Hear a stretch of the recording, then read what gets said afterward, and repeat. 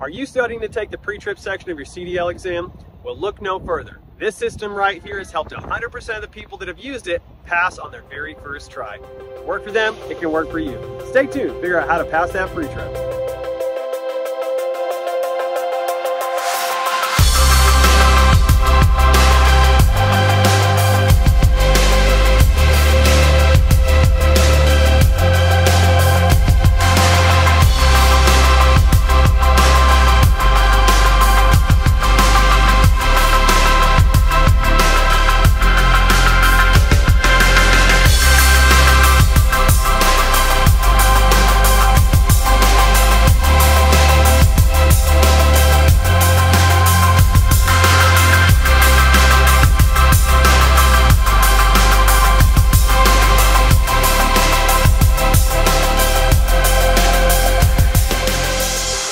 Alright guys, a little introduction before we get into a full example of a pre-trip. I just want to talk about methodology.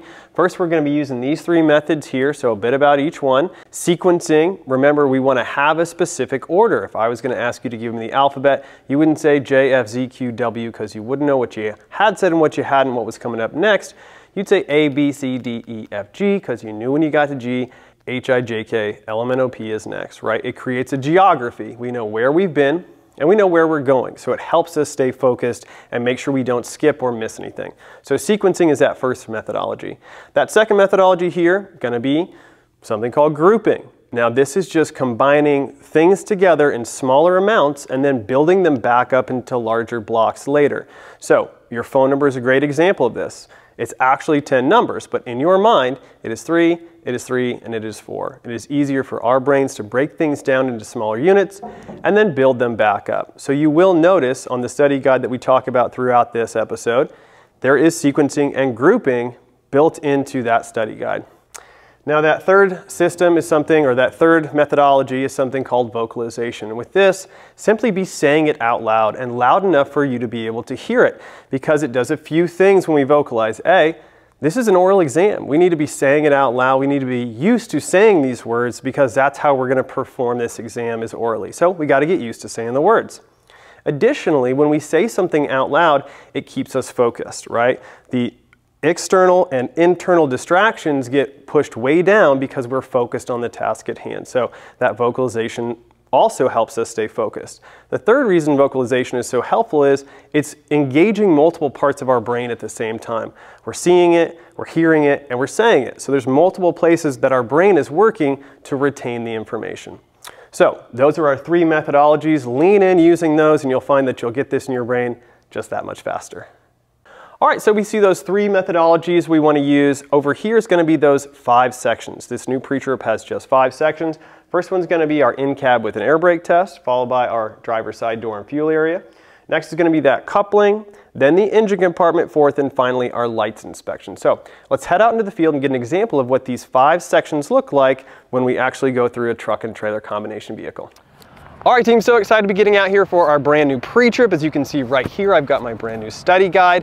If you would like a copy of this to follow along with this, reach out to me directly. You can email me, DM me, or text me as well. Any of those will work, and I'll get this over to you. It is 5 sections. It's a little smaller than the old, but still got some of the mandatories. So let's go take a look at what this looks like, starting with the in-cab.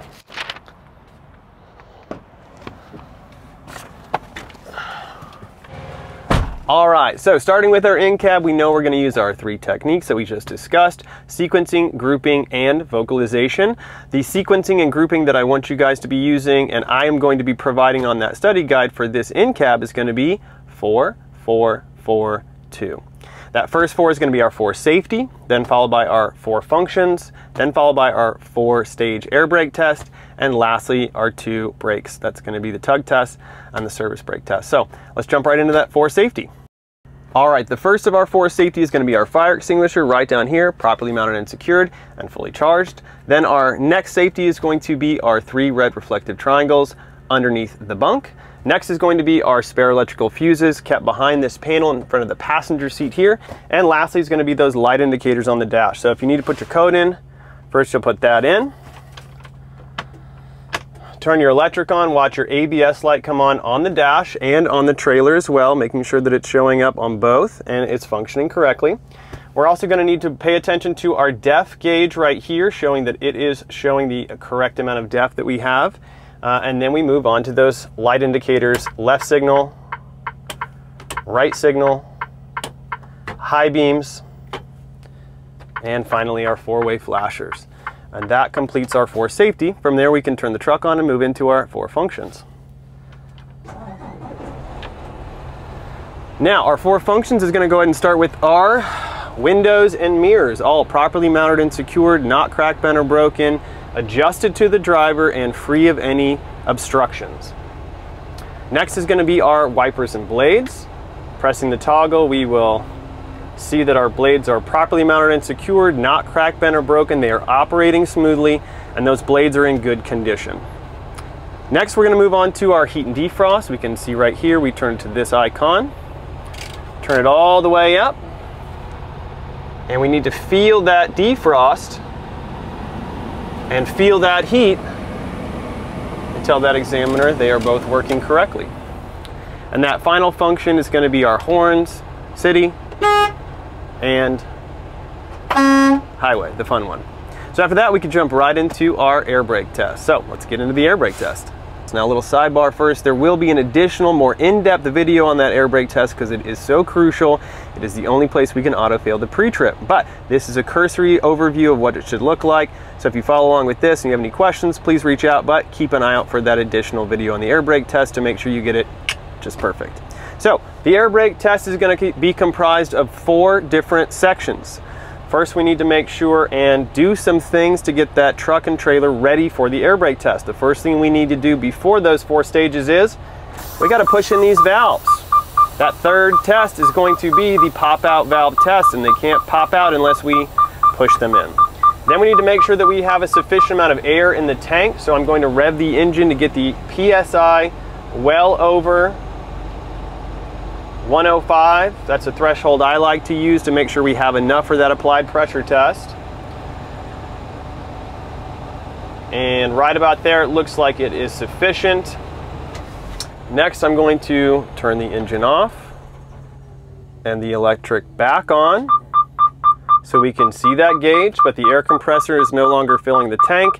And the last thing I will do before I start my stages is turn that hill assist off. That way there is ample air supply to the trailer and we can really see if there's any sort of leak.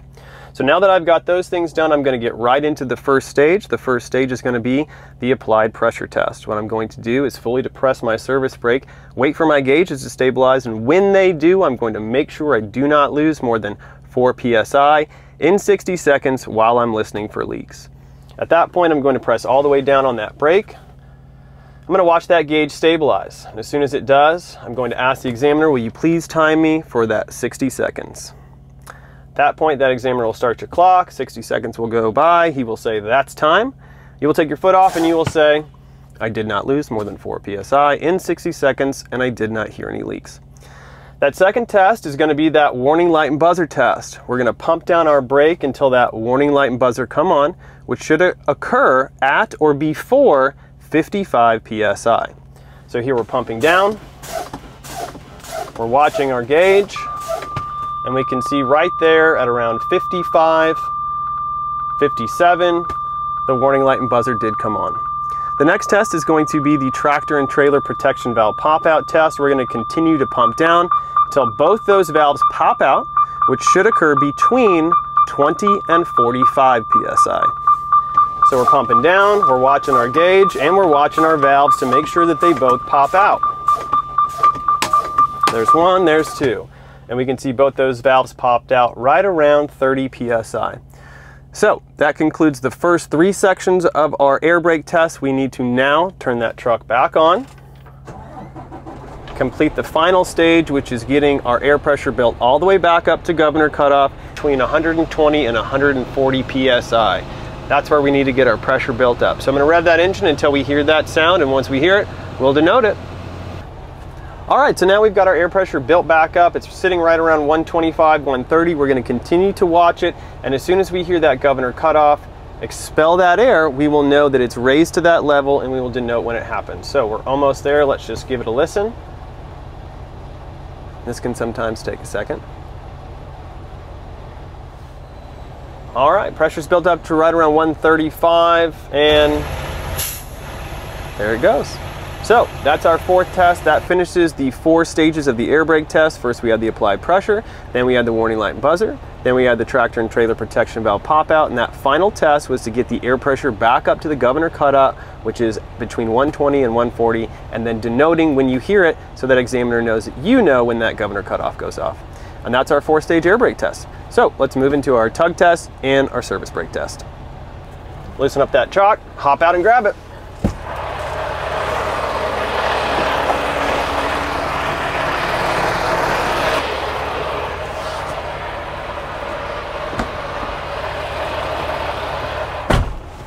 Okay, so our tug tests are very simple. You're going to see right here.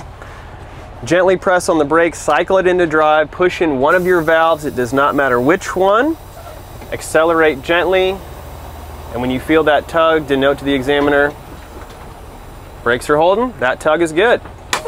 Then we push in the opposite valve and pull out the other, leaving it in gear, accelerate gently again, and there's another tug. So we know both of those are working. And finally, we do that service brake test. We get our truck up to 5 miles per hour and then gently brake to make sure the truck does not pull to the left or to the right. So there it is, guys. That's our in-cab. That's that 4-4-4-2 style. If you build this thing brick by brick, you should have it in your brain in no time. So let's move out to do the driver's side door and fuel area next. All right, so the next section here we're going to have is the driver's side door and fuel area. This has 4 different components. We're going to start first with our mirror and traffic monitoring devices, properly mounted, secured, not cracked, bent, or broken, and clean. Next, we're going to come down here for our battery and box, properly mounted and secured, not cracked, bent, or broken. Connections are tight and not worn. There's no corrosion, and the box is latched. Next, we're going to move over here to our DEF and fuel tank and lines, all properly mounted and secured, not cracked, bent, or broken. Lines, like all lines, properly mounted and secured at both ends, no abrasions, bulges, or cuts, and no leaks. Additionally, no leaks from the cap, caps are on tight, and no leaks from underneath as well. That 4th component is going to be back here, and it's a pretty big one. Now we're doing a flatbed trailer. It's a little bit different if you're doing a reefer or a box trailer. We have to make sure that we're mentioning the frame and cross members for the truck and for the trailer, all properly mounted and secured, not cracked, bent, or broken, no missing cross members. We also have to make sure that if we are with a reefer unit, we talk about the sliding rear tandems, or if this is a flatbed that has a sliding axle, we talk about that. Also being properly mounted, secured, not cracked, bent, or broken, and pin is in the fully locked position and in good condition. And we also need to talk about this floor of the trailer here, the deck on a flatbed or the floor of a boxed trailer. We need to say properly mounted, secured, not cracked, bent, or broken, and it's in good condition. So that's our driver's side door and fuel area. Let's move on to the coupling section. All right, that coupling section is a little bit more involved than our driver's side. It's going to be 3 3s and 2 2s. So let's start with that first 3 right up here. You're going to have your air lines, properly mounted, secured at both ends, no abrasions, bulges, or cuts, not leaking. Next, you're going to have your electric line, properly mounted, secured at both ends, no abrasions, bulges, or cuts, no exposed wires.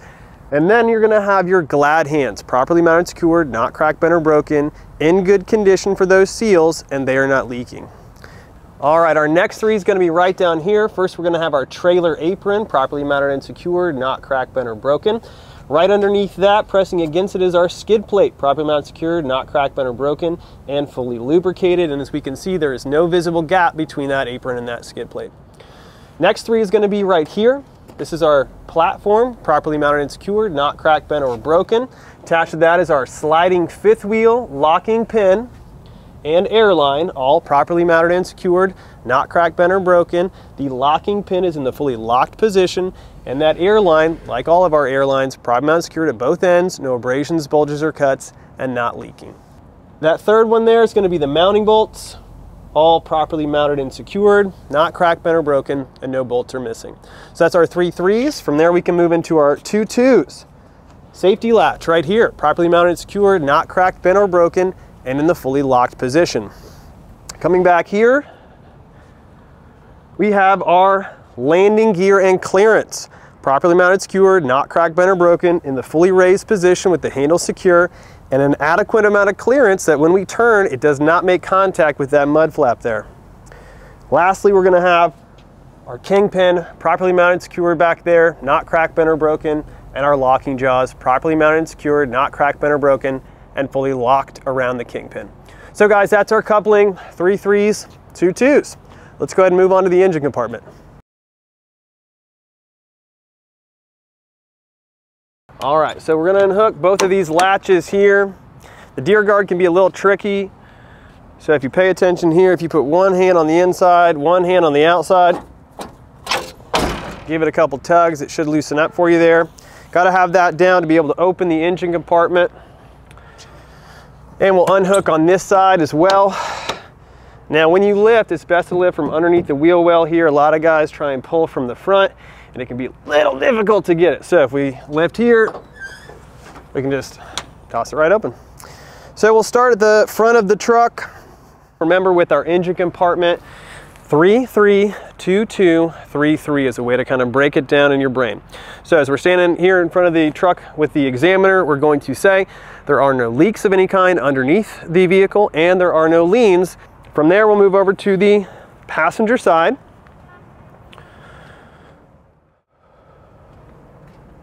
From here, we're going to want to do our passenger side general hoses. All properly mounted, secured at all ends, no abrasions, bulges, or cuts, and no leaks of any kind, no fluid, and no air. From there, we'll move over to our driver's side. Watch your head here. And from the driver's side, we will do our driver's side general hoses. All properly mounted and secured on all ends, no abrasions, bulges, or cuts, and no leaks of any kind, no fluid, and no air. From there, we move into our 3 fluids. Here we have our coolant, properly mounted, secured, not cracked, bent, or broken, filled to manufacturer specifications and not leaking. Right down here, we have our power steering fluid reservoir, properly mounted and secured, not cracked, bent, or broken, filled to manufacturer specification and not leaking. And our 3rd fluid is going to be that oil, and right here we can see it's filled to manufacturer specification and checked with a dipstick. Next is going to be our 2 2s, starting with our steering gearbox and hoses. Properly mounted, secured, not cracked, bent, or broken, not leaking, and like all of our hoses, properly mounted, secured at both ends, no abrasions, bulges, or cuts, and not leaking. Next, we're going to go into our steering linkage. That's going to be our pitman arm, our drag link, and our tie rod down here, all properly mounted, secured at all ends, not cracked, bent, or broken, and not missing any castle nuts or cotter pins. Now that second 2 is going to be our braking components. First is going to be our brake lines, properly mounted, secured at both ends, no abrasions, bulges, or cuts, not leaking. And now the remaining braking components, we need to assert that there are no contaminants of any kind, oil or debris. That's going to include those brake pads, brake rudders, any of that extra stuff, no contaminants. After that, we'll move into those 2 different 3s. That first one is going to be about our suspension. First, we're going to have our spring mounts, properly mounted, secured at both ends, not cracked, bent, or broken. Then we're going to have our leaf springs, properly mounted, secured at both ends, not cracked, bent, or broken, and not shifted. And then our shock absorber here, properly mounted, secured at both ends, not cracked, bent, or broken, and not leaking. And that final 3 is going to be about this wheel. Now our steer tire is properly mounted and secured, no abrasions, bulges, or cuts to the tread or the sidewall. It has been filled to manufacturer specifications and checked with an air gauge. It is also no less than 4/32 of an inch, checked with a depth gauge. Next is going to be this rim, properly mounted, secured, not cracked, bent, or broken, no unauthorized welds. All the holes are round and they are unworn. And finally, we have our lugs, properly mounted, secured, not cracked, bent, or broken. None are missing. There are no rust trails or powder residue, no shiny studs indicate that it's loose, and there are no cracks around the bolt holes. So that completes our engine compartment. From there, we can move on to the lights.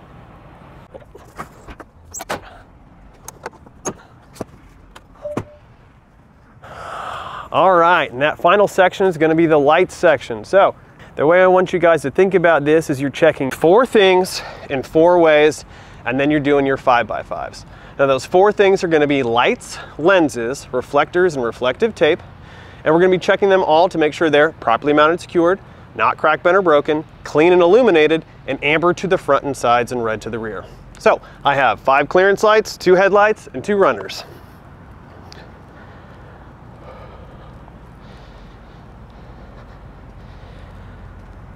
And we have a light here, another light here and here, reflector on the back of the headache rack, reflective tape along the rub rail here, Another light here. On the back of the tractor, I have 2 lights, 2 reflectors, and reflective tape on both of my mud flaps. Continuing down the side of the trailer, I have a light here. Another light here. Right here we have our ABS light and another light here.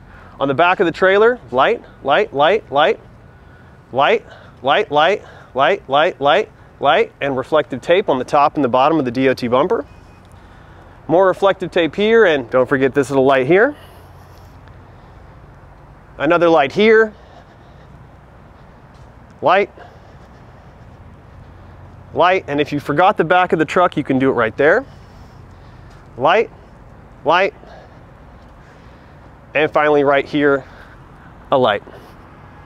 The next section of our lights inspection is going to be our 5 functions at 5 locations, and this is making sure that when we put signals on inside the vehicle, we can see them outside the vehicle. So you'll say to that examiner, it's now time to begin my 5x5. I'll be checking my 5 functions: left signal, right signal, 4-way flashers, high beams, and brake lights at my 5 locations: front of the truck, both sides of the truck, back of the truck, both sides of the trailer, and the back of the trailer. Will you help me, sir or madam? And after that, they will help you administer that functions test. And that's it, guys. That's our whole inspection, all 5 different components. Again, if you're interested in that sheet, reach out to me directly. I'll get it right over, and you can follow this exact same system we just used. All right, guys, there we have it, a full pre-trip vehicle inspection using our 5 different section system. If you would like a copy of that study guide, please reach out directly. Like, subscribe, comment, all that stuff. Other than that, we'll see you next time. What these would look like. Blah, blah, blah, blah, blah, blah, blah, blah, blah, blah.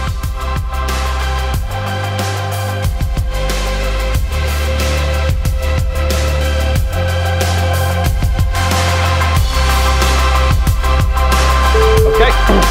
All right, team, so excited to be getting out to this.